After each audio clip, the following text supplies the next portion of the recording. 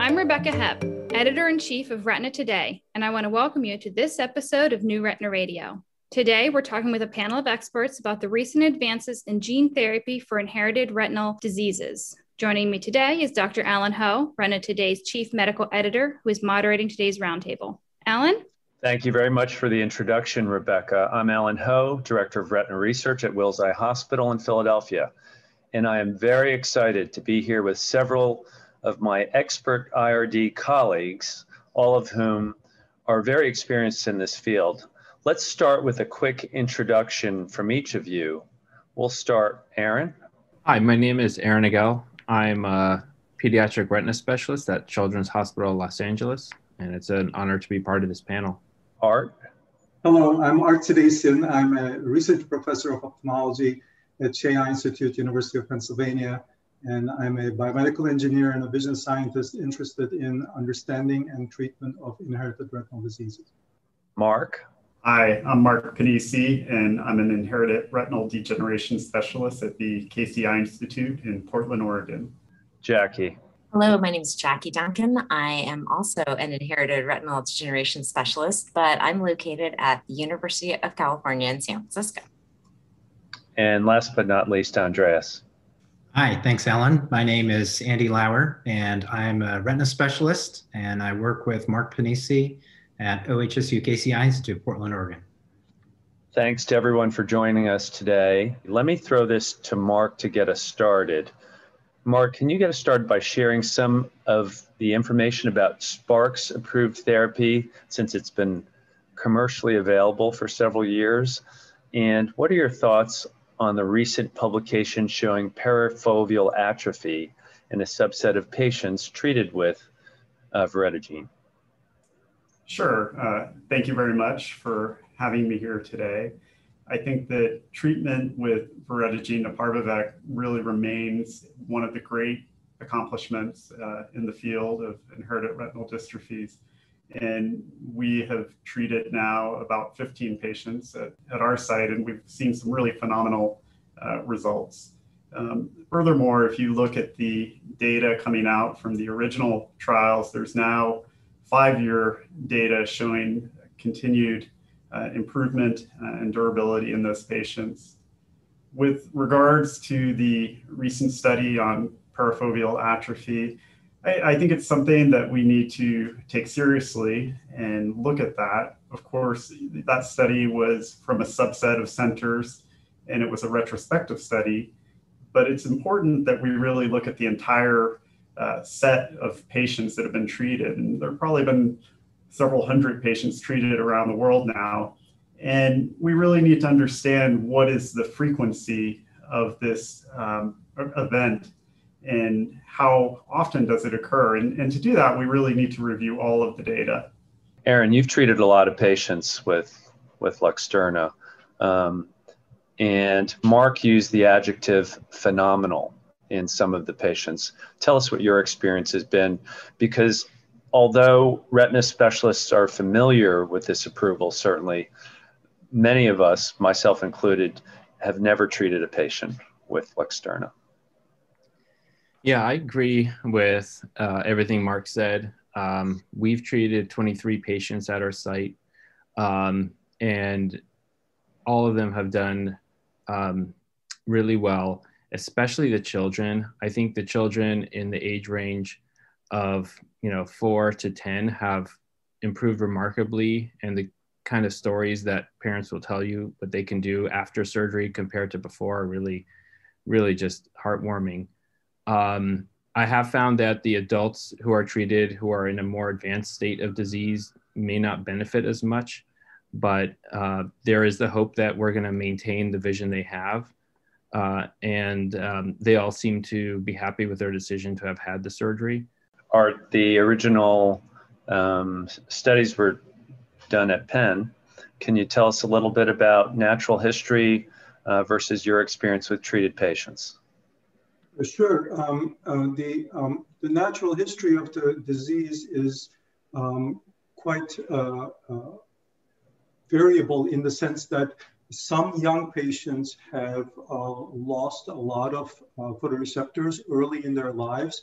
whereas other young patients retain a lot of photoreceptors. But independent of where they start, which varies from patient to patient, there is a general tendency to to lose photoreceptors over time. And the distribution of that loss does tend to show a perimacular distribution where there is a relative retention of the foveal region in general, and surrounding the fovea in the around the macula, there is a greater degeneration over time. So whether in this case the findings are due to the therapy or due to the natural history, obviously needs to be evaluated further. But in that paper, there certainly was a lot of evidence that the area of the treatment was corresponding to the area of the loss in a short period of time, in a matter of months.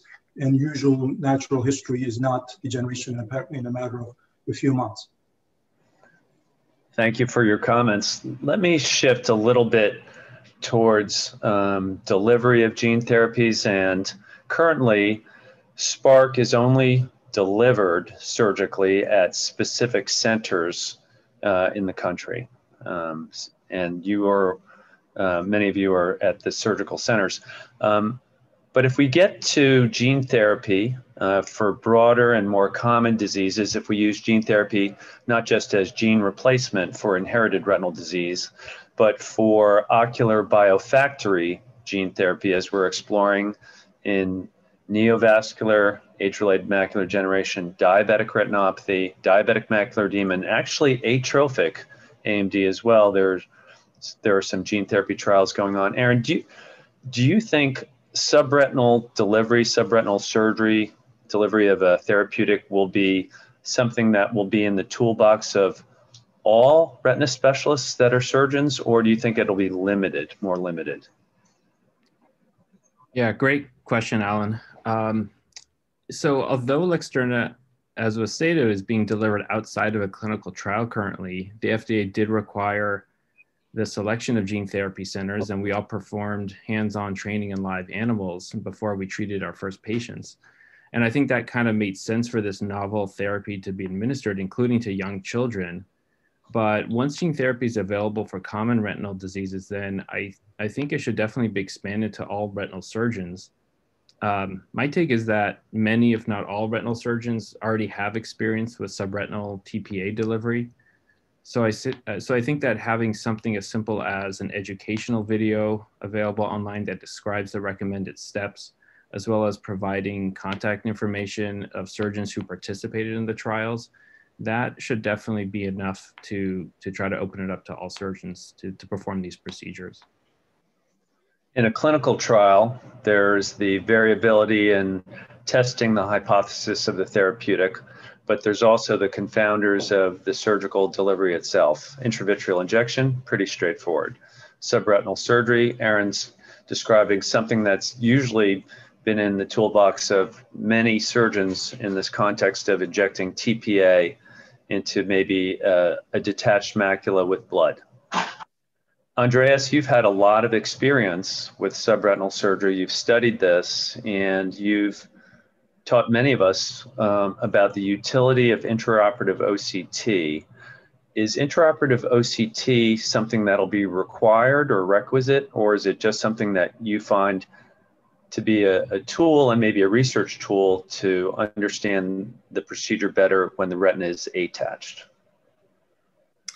Well, I definitely think that it's an important research tool. You know, the way I think about it, the thing that came to mind after using intraoperative OCT in doing surgery for gene therapy, it was just like when I sat in a car and used backup cameras to park into a, back into a parking space or parallel park. And I'm telling you, I feel like I'm better at parking using these other views.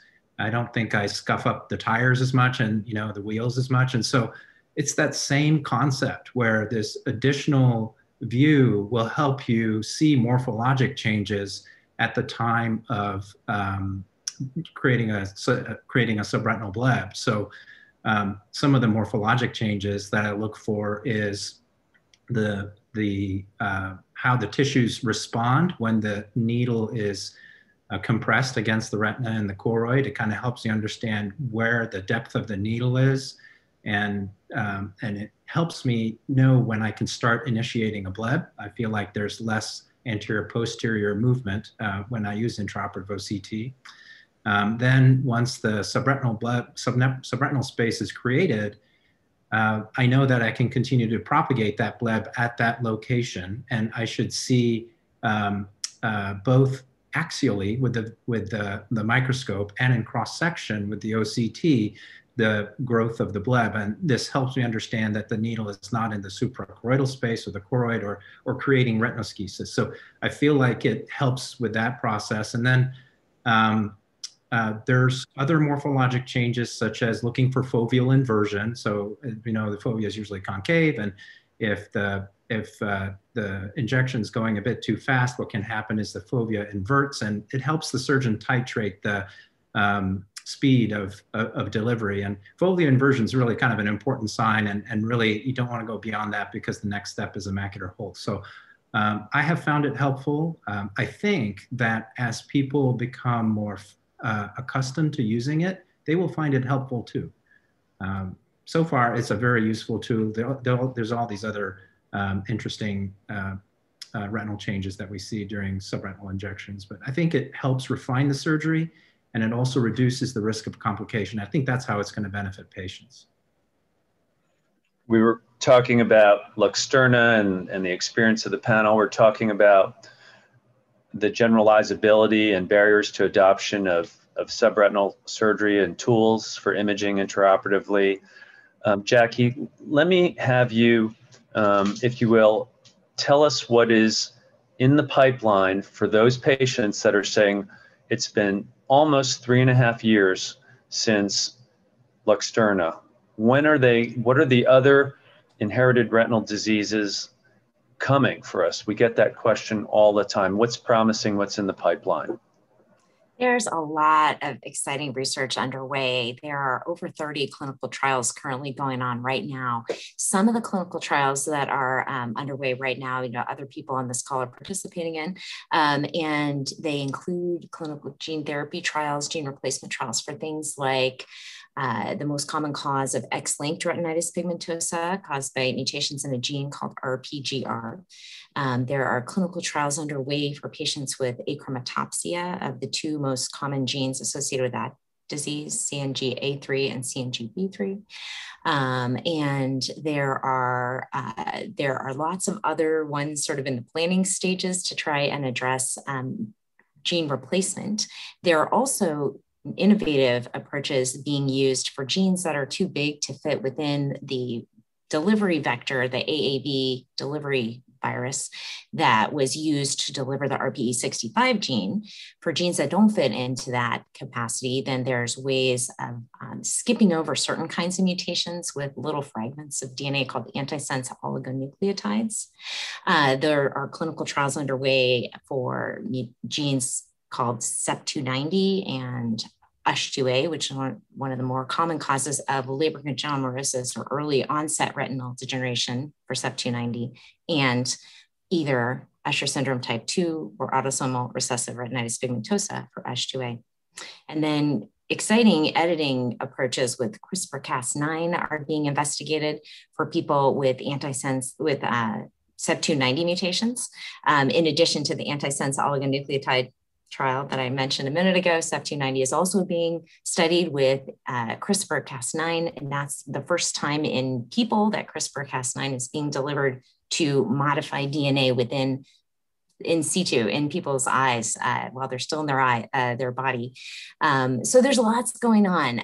For people who don't know what their genetic mutation is, there are also treatments being developed that are mutation independent, that are meant to just preserve photoreceptors and prolong survival of photoreceptors and improve vision. Some of those involve delivery of stem cells. Some of them involve being antioxidant treatments have been investigated. So there's lots and lots underway. For people who have really advanced vision loss, there are trials to try and restore some sight through things like optogenetics and prosthetics, and also stem cells. So I would say it's an exciting time. There's lots underway, lots in development, and there will be even more in the future, I'm confident. 25,000-foot overview of what's in the pipeline and different strategies for patients that suffer from vision loss from these retinal degenerations. And from my 2-decade experience of collaborating with Art Sedation, I don't know anyone else who knows the translational science any better, Art. It's been a real pleasure to work together across town. So I'm going to ask you, given that overview, where you think the most promising strategies are for specific patient diseases. If the goal of the therapy is to improve vision, inherited diseases, the greatest promise are those that have lots of photoreceptors and relatively little function. So there's this dissociation, and that there is evidence for that. And if there is evidence for that, one can molecularly intervene and try to bring up function. And one of those is, of great promise, is what Jackie mentioned, which is the CEP290 form of LCA. Another one, a very similar disease, very related disease, molecularly related retinal ciliopathy, is MPHB5 mutations causing LCA, which are fascinating results were shown in dogs, and human therapies are hopefully on the near horizon. But on the other hand, if the goal of the treatment is to arrest photoreceptor degeneration and stop the loss of vision, then obviously inherited retinal diseases with a steady but slow progression are the ones that have the great promise. And again, as Jackie mentioned, the RP class of diseases certainly come to mind. What I personally find most challenging are the dual goals, when you are intending to simultaneously improve vision and slow down progression. And the evidence for the attempt for such a treatment is relatively little. We recently, for example, evaluated autosomal dominant RP patients due to rhodopsin mutations, and to our surprise, there was not only expected progression, as it is in many of these RP conditions, but also an unexpected level of dysfunction. And this means that successful gene-specific intervention could improve vision in the short term and arrest progression in the long term. And whether this is true for other conditions that are currently being evaluated remains to be demonstrated. We still have a long way to go, and the patients are literally counting days. I mean, we see them in our clinics. And gene therapies really have come a long way since they came to a standstill in 1999 at Penn with Jesse Gelsinger and systemic infusion of a gene replacement for his ornithine transcarbamylase deficiency that caused a fulminant systemic inflammation, and that 18-year-old patient died. We are now seeing, not just in gene therapy, but in some of the new anti-VEGF therapies too, issues of inflammation. And whether or not that's significant and whether or not that will inhibit the efficacy of therapeutics. Mark, you've studied these therapies for a while. Yes, inflammation is a crucial topic, and I think that we have seen inflammation in almost every gene therapy program to some extent. And I think the best way to treat inflammation is to prevent it from ever happening in the first place. And so we're fairly strong proponents of prophylactic steroids, oftentimes oral steroids in addition to topical steroids. And I think we need more basic science studies as well to really understand what is causing the inflammation, because there's still debate as to what components of the vector really do bring about an inflammatory response, and why do some patients have no response at all and other patients seem to show quite robust responses. And how long, Art, should we be following these patients for efficacy and safety parameters once we administer potentially one and done gene therapies? There is inflammation that could be dramatic also within the first month, but any of the effects that could potentially change the rate of degeneration over the long term, for example, would not be apparent for many years. And this is not hypothetical. We know that in all of these inherited retinal diseases, neurons die at a slow rate. And we have these days the tools to look at the death rate through use of adaptive optics like Jackie does, or through the use of OCT, and determine over multiple years whether the rate of change of photoreceptor loss is marginally changing. Jackie, what are some of the other challenges limiting the development of gene therapy treatments for patients? Well, there are many, which is why this has remained such a challenge in our field forever. I mean, it's really exciting that we're getting to the point where we're able to address some of these patients, because this has been one of the hardest problems that ophthalmologists have faced for all of the history of time, really. It's true that there's a lot of different diseases. It's true that each different genes that can cause retinal degeneration, and there are many that aren't very common. So it makes it hard to make it feasible for a company to develop a gene-specific treatment for every single one of those different genes that can cause disease in small numbers of patients, let alone the people for whom we don't know what the genetic cause is. So that is certainly one challenge, but we've also touched on many of the other challenges on this call today, things like how to deliver the gene in a way that is not going to cause inflammation or potentially cause harm by causing, either detaching the retina. These very delicate photoreceptors may be so delicate that even detaching them for a short period of time might not be safe, may cause problems to them, even although that's necessary to deliver the treatment. Whereas giving it through an intravitreal route may cause more inflammation and complications in that way. Other things include, like Art was discussing, it's hard to really know for sure exactly what's happening until you watch for a really long time. And that has been a challenge in the field, which leads us to want to develop more sensitive outcome measures to monitor how photoreceptors are faring, both functionally and how well they can see, and structurally and how many of them survive. So I think there's, those are some. There are certainly many, many more. I think the field is really congealing around the fact that we've seen some success. I think the RP65 story has really inspired a lot of interest in the field, and motivated people to really try and work collaboratively such that we can identify greater numbers of patients that can be available to receive these types of therapies and participate in trials.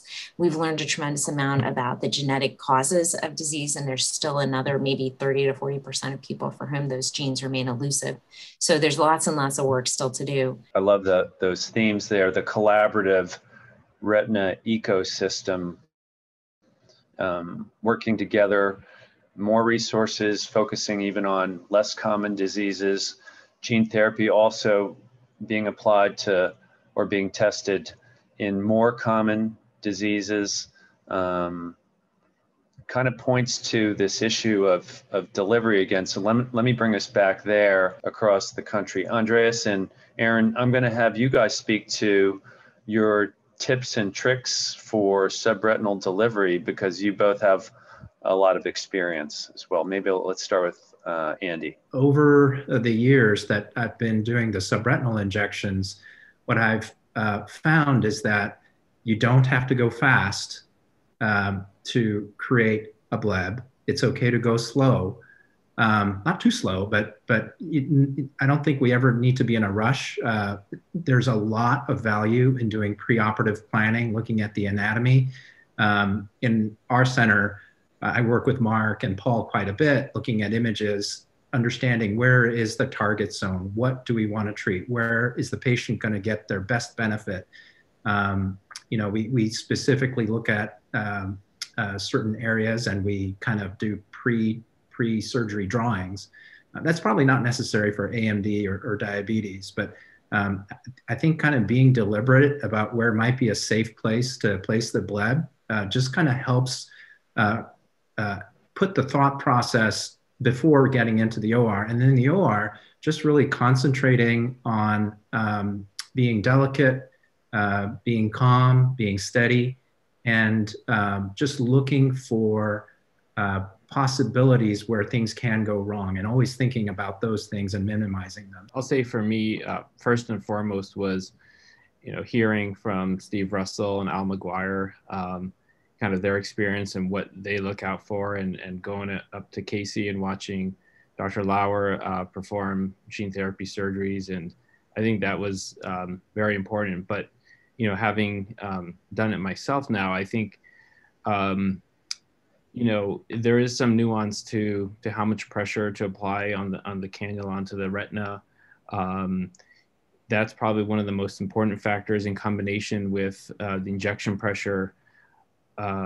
We've migrated to using the Med1 microdose kit that Andy Lauer here has kind of popularized, I think. And I think that's really been one of the greatest things that we've, shifts that we've had, improvements in the delivery, by allowing full surgeon control of the injection pressure as you're applying the cannula onto the retina, because it allows you to really titrate and get that sweet spot of pressure on the retina plus injection pressure to get the blood to elevate. And I agree with kind of pre-surgical planning. Originally, I thought that kind of the more peripheral or kind of thinner atrophic areas might be not a great place to start a bleb, but actually I found that those are in some ways the easiest places to kind of get the blood to rise, rather than going in closer into the macula where the retina is thicker, and you can kind of have other issues with elevating the blood. Your comments, both of your comments resonate, and the tools and the systems have improved, and the collective experience, even from some of the Monday morning quarterback video sessions that we do in gene therapy trials, I think are going to help all of us collaborate and do better as we move forward in these different studies. I'll comment that there's a real difference in the ease of ability to elevate the neurosensory retina using, say, the Med1 cannula system, syringe system, and a 41 gauge cannula. If you compare the young patients versus the macular degeneration patients that I've had the opportunity to have experience with, the young patients are significantly more challenging in a way, because you have to really ensure that there's no residual cortical gel, which very easily obstructs the 41 gauge cannula. And so the pre-planning and thinking is to use some, in my hands, some triamcinolone particles to make sure that even though you think you saw a PVD or induced a PVD in a younger patient, that there's no residual gel left. A little bit of gel will block that cannula. And Andy's taught me to go slower in the young patients, and we're doing that now. And we also will bevel the cannula with Van Ness scissors to create an angle. And use intraoperative OCT. I never thought I needed it, but I like using it to get the cross-sectional real-time view as well. Let me shift us to one issue that I've had questions about, but there is a free genetic testing. And Aaron, is there an ideal way to order a molecular test? I use this one, saliva sample ID your IRD, that's free and has a panel, but I don't know about the others. Are there others? Can you give us can you give the retina specialist who doesn't really do inherited retinal diseases some advice and guidance on what to do and how to interpret those? Yeah, for sure. I think ordering and interpreting molecular testing has always been an obstacle, and as a retinal surgeon, that's something I've essentially had to learn from scratch, and I'm still learning from many and some on this panel. I think in the past it may have been due to cost and logistics, how to interpret variant classifications, but as you mentioned, now amazingly there are so many options, including free options. So kind of like which to choose.